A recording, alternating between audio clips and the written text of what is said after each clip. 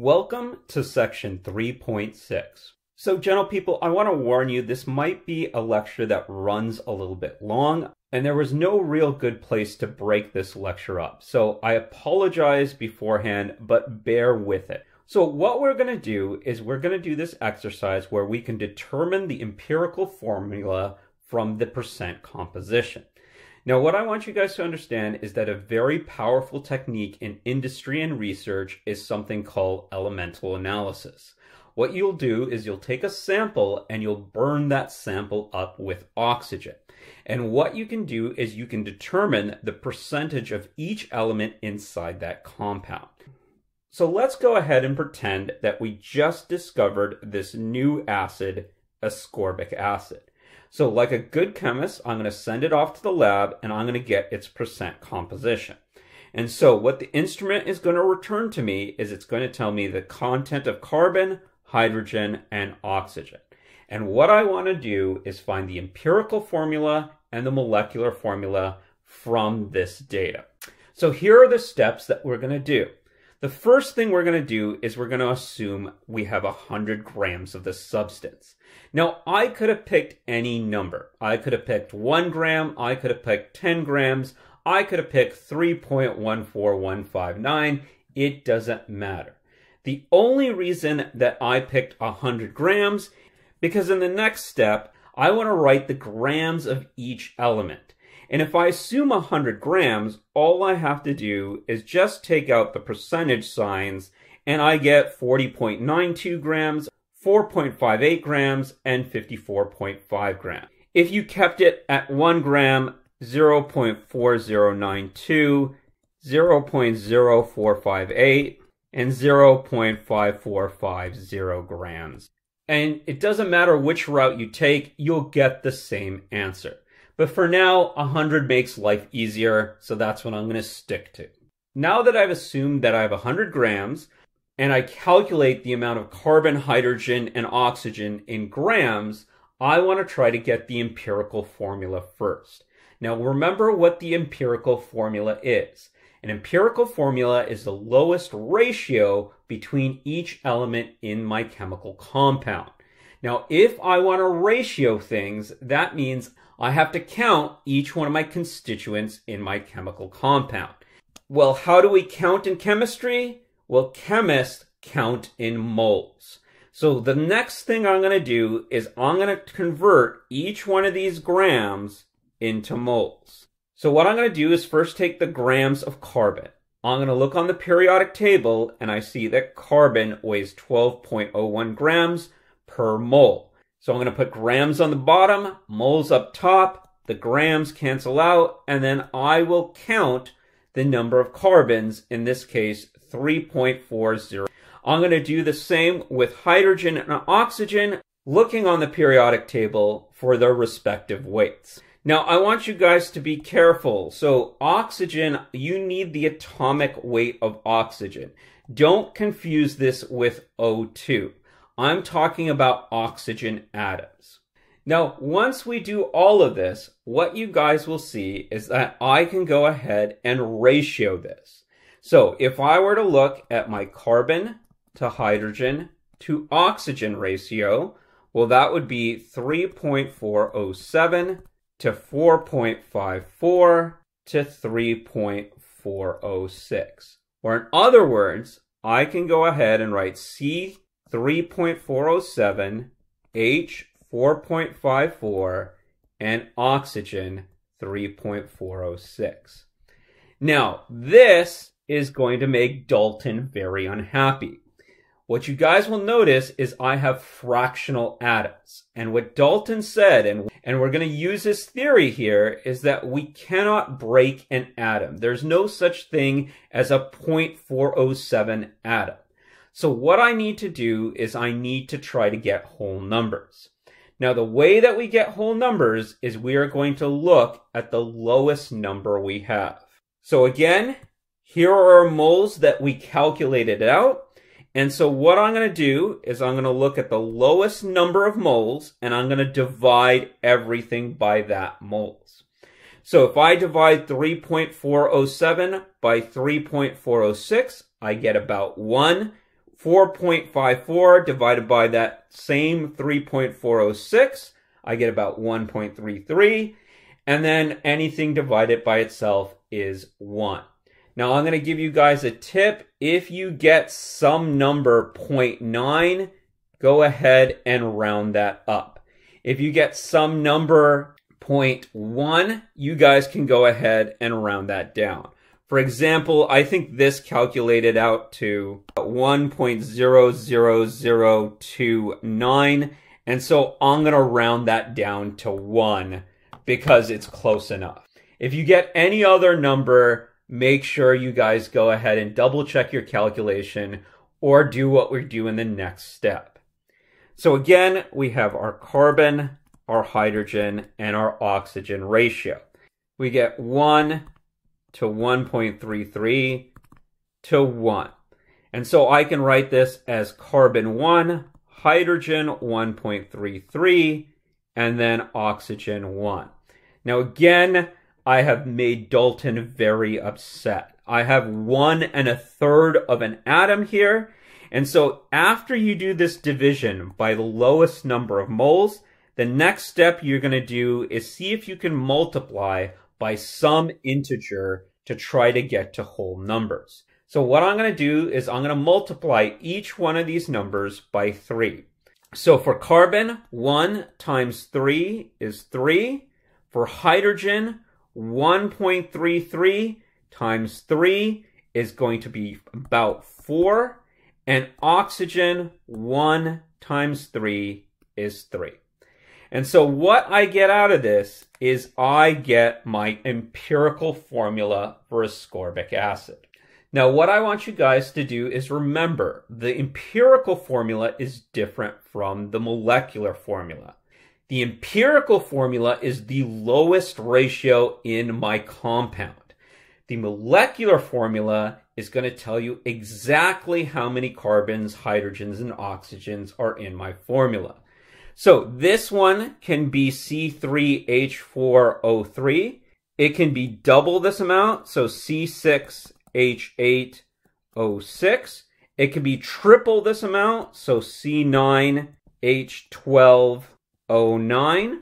And I can go on, so on, and so forth. So let's go ahead and see if I can solve this issue. Now to solve this, I need one more piece of information. And so I'm going to go into lab and I'm going to do one more experiment. And what that experiment is going to tell me is it's going to tell me the formula weight or the molar mass of ascorbic acid.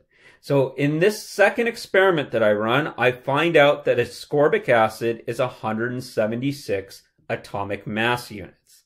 Now with that information, I can go ahead and do the calculation. The first thing I'm going to do is I'm going to take my empirical formula and calculate the formula weight for this empirical formula. And so 3 times 12, because I have 3 carbons, 4 times 1, because I have 4 hydrogens, and 3 times 16, because I have 3 oxygen. That tells me that the empirical formula weight is going to be 88.0 atomic mass units.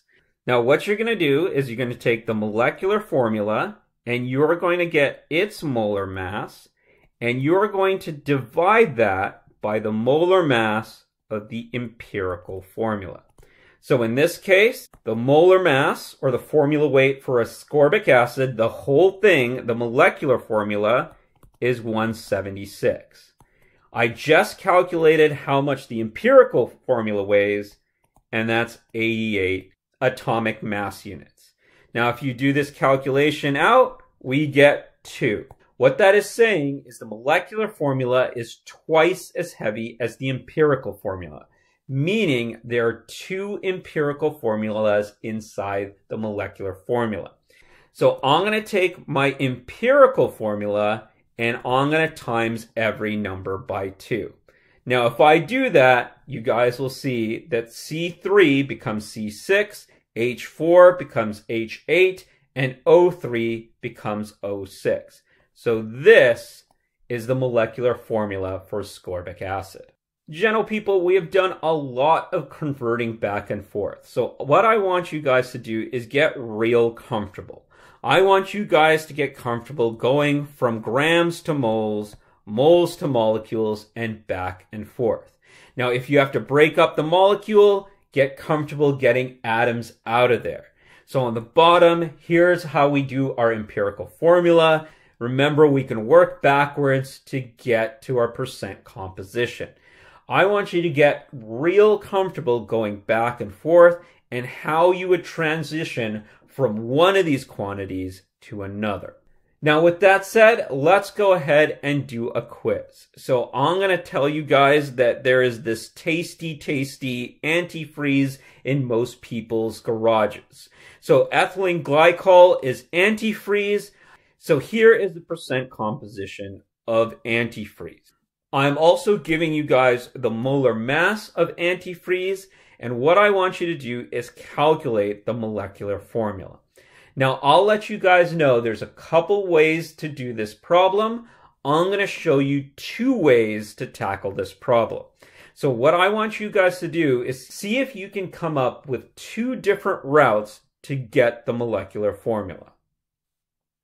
Alright, gentle people, I'm going to go over the first method, which is going to parallel what I just showed you in the rest of the lecture. So the first thing we're going to do is we're going to go ahead and assume we have 100 grams. If we have 100 grams of material, I have 38.7 grams of carbon, I have 9.7 grams of hydrogen, and 51.6 grams of oxygen. So the first route is I'm going to try to first determine my empirical formula. Empirical formula means count, so that means I'm going to try to get how chemists count. I'm going to change everything to moles. So this is going to be times 1 mole per 12.01 grams of carbon. And remember, the 12.01 comes from my periodic table. This turns out to be 3.22 moles of carbon. 1 mole of hydrogen is equivalent to 1.008 grams of hydrogen. And so this gets me 9.62 moles of hydrogen. Lastly, oxygen on the periodic table, 16 grams of oxygen is equivalent to 1 mole of oxygen. This gets me 3.23 moles of oxygen. So what I get here is carbon 3.22, hydrogen 9.62, oxygen 3.23. Again, Dalton is very unhappy with me because I have fractional atoms. So what I'm going to do is I'm going to go ahead and divide everything by the smallest amount. And so in this case, what I'm going to do is I'm going to divide each one of these numbers by 3.22. So 3.22 moles of carbon divided by 3.22, well, that's just going to be 1 mole of carbon. 9.62 moles of hydrogen divided by 3.22, well, that's about 2.99 moles of hydrogen, and I'm going to round that up to 3 moles of hydrogen. And then lastly, oxygen, 3.23 moles of oxygen divided by 3.22. You guys can see that this is going to round to 1 mole of oxygen. So this gets me CH3O. So CH3O, we can go ahead and calculate its weight. So that's going to be 12.01 for carbon. There are 3 hydrogens, each at 1.008, plus oxygen. That gets me 31.02 AMU, or we can go ahead and say that an AMU is a gram per mole. So 31.02 grams per mole. Now what I can do is I can go ahead and take the weight of my actual substance and divide it by the weight of that empirical formula. And what I get is about 2. So that means that I'm going to go ahead and take my empirical formula and times everything by 2. So C2H6O2. And so this is the empirical formula for antifreeze. All right, gentle people, I told you there was a couple ways to do this. So let's go ahead and take a look at the second way that we could have attempted this problem. So what I'm going to do is I'm going to start out with the molar mass. So the molar mass is 62.1 grams of antifreeze per 1 mole of antifreeze. Now what I'm going to do is I'm going to times this by the percent composition. I know that for 100 grams of antifreeze, I'm going to have 38.7 grams of carbon. So this comes from the percent composition. Again, I just chose 100. If you want to go ahead, you could have made this 1 gram of antifreeze per 0.387 grams of carbon. Either one will work, and you guys can see it will cancel out in the end of the problem. But then what I know is that a mole of carbon is going to equal 12.001 grams of carbon. And this is from the periodic table.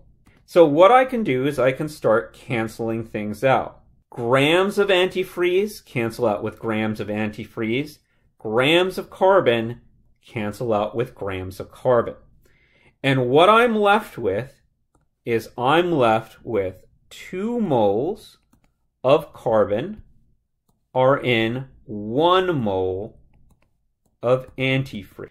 Now I'm going to do the same thing for hydrogen. So for hydrogen, we're going to still start out with this idea, 61 grams of antifreeze equals 1 mole of antifreeze. And in this case, 9.7 grams of hydrogen is in 100 grams of antifreeze. Again, that comes from my percent composition. And that 1 mole of hydrogen weighs 1.008 grams of hydrogen. Again, we'll do our canceling out. Grams of hydrogen, grams of hydrogen, grams of antifreeze, grams of antifreeze. And what I get is 5.98 moles of hydrogen are in 1 mole of antifreeze. And I can round this up to 6. Now you guys can do the last one yourself and see if you can follow that methodology. But at the end of the day, what you guys will do is you should get 2 moles of oxygen per 1 mole of antifreeze. And what you guys will notice, these numbers right here look familiar. What I'm saying here is that if I were to take a mole of antifreeze or a molecule of antifreeze, there would be 2 carbons, there would be 6 hydrogens, and there would be 2 oxygens. And what you can see is this directly gets you the molecular formula. You can check back in method 1. We got the same molecular formula for antifreeze. Well, Chem 1A, I hope that made sense, and remember to stay safe.